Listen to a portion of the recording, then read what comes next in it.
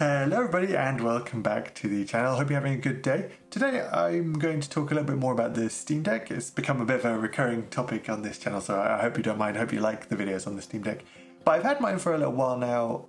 I've really got to grips with it, I think. And so I wanted to share some sort of beginner's tips for using the Steam Deck, just general things that will make it easier. Some stuff isn't really obvious, and I think that these tips will just generally help everybody. The first one is to do with sleep mode, and this is more sort of aimed towards people who are not really familiar with games consoles in general. They've just got a Steam Deck or a PC. They've not got like a Switch or anything like that, or any of the other modern consoles that do let you sort of like pause and suspend games.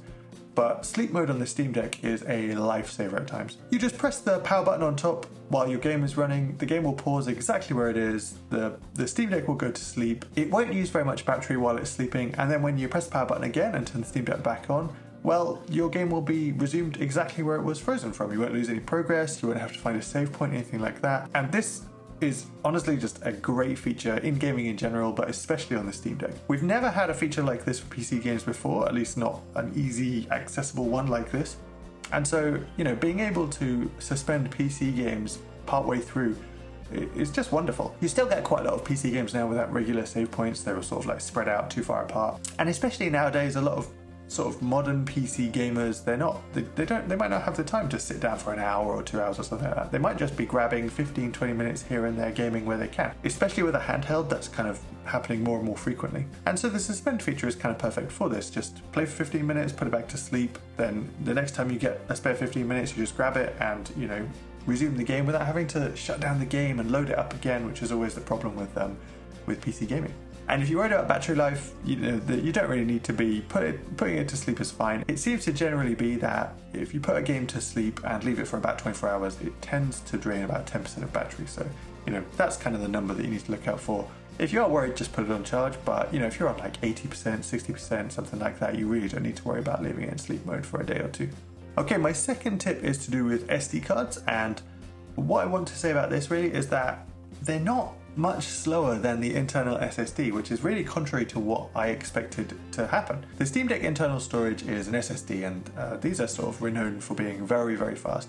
Loading games happens very quickly off an SSD, and an SD card is just not as fast as this. So when the Steam Deck was announced and they said they had it expandable storage, there was kind of this debate going on online. Would it be much slower to play games off an SD card? And really, I found that the answer is no. It doesn't seem to make much difference. A second or two here or there, but on the whole, it's much quicker. I was kind of worried that if I was playing a game off an SSD versus playing a game off an SD card, there would be a big difference, but there isn't really. So I think, for people who were concerned about only getting like a 64 or a 256 gigabyte Steam Deck, and they were worried about then loading up an SD card with loads and loads of big games, I don't think you need to worry too much about it. It seems to be okay. Okay, so this next tip is actually my favorite one, and it lets me play games way better than I would have thought.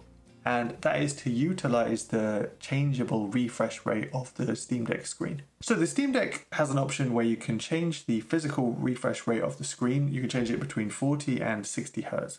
Now, what I like to do is I like to limit the refresh rate down to 40 for a lot of games, certain like 3D games, things like that. I find that 40 frames per second is actually fine on a handheld screen. I don't notice a huge, difference in how smooth the gameplay is. But the difference that I do notice is where a game is kind of taxing, and the Steam Deck can run it, but it's sort of struggling to get it to 60 frames, and it was like, it bounces around between 45, 50, 55. I actually find that really annoying. The feel of the changing frame rate actually is worse to me.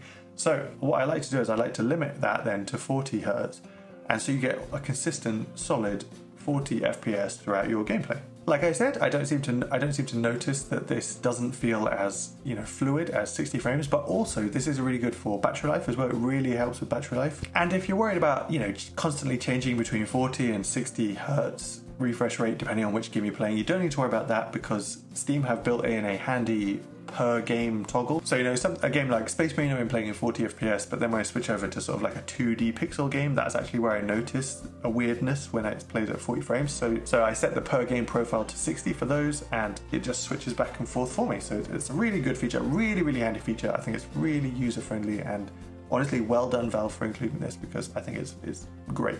Right, tip number 4 now, and this is to do with the control schemes on the Steam Deck. So if you've got a Steam Deck, obviously you've noticed that it has loads of back buttons, and back buttons are, I'm sure, great, but I have not really used them. And the reason that I've not really used them is that most games don't come with a control scheme with them in mind. And I can't really be bothered, if I'm honest, to work out the best control scheme to utilize all the back buttons. Similarly, some Steam games are not yet optimized for the Steam Deck, and so when you launch them by default, they don't really have a great control scheme available. And the way to get around both of these things is by using community layouts. So in Steam, you can go into the game settings and you can look at some control schemes that other players have set up and used for this game. And the best ones kind of float to the top, so you get to the best ones straight away. And these are just the most popular control schemes that other players have used, and you can just import these into your game really quickly. And so for those unsupported games, you don't have to worry about, messing around, fiddling around with control settings, trying to get the best way to play a game. And similarly for games where you think a back button might be useful, there's probably somebody already out there that's made a great control scheme using the back buttons.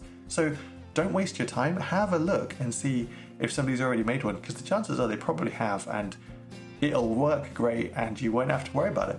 Okay, last tip now, tip number 5, and this is to do with Proton. So Proton is the compatibility layer that allows a lot of these games that were made for Windows to run on the Linux-based Steam Deck. On the whole, it runs really well, and where there's been lots of testing done, then you won't even notice a difference. But for some unsupported games, it will struggle, it won't run, certain types won't run at all. And so for some games, you're gonna struggle. But one really handy thing that Steam lets you do is it lets you change what version of Proton you're using. So if one version isn't working, you can try a few different ones. You can go into the settings for the game and you can change these yourself manually. By default, it's sort of set to the one that Valve thinks is most stable, but if that's not working, just go in and mess around with it a little bit and see if one of the other ones works. And sort of expanding on from this, there is a website called ProtonDB, and what this is it's sort of like a crowd-sourced website which allows people to share their experience with playing certain games. They share whether those games worked, flawlessly out of the box on Linux, on Steam Deck, or if they had to do a little bit of tweaking, a little bit of changing. It really helps you to see what games run really well. And if the games don't run so well, then they'll often come with like handy tips on how to try and get the best out of the Steam Deck for that game, get it working at least to an acceptable level. So if you are playing sort of an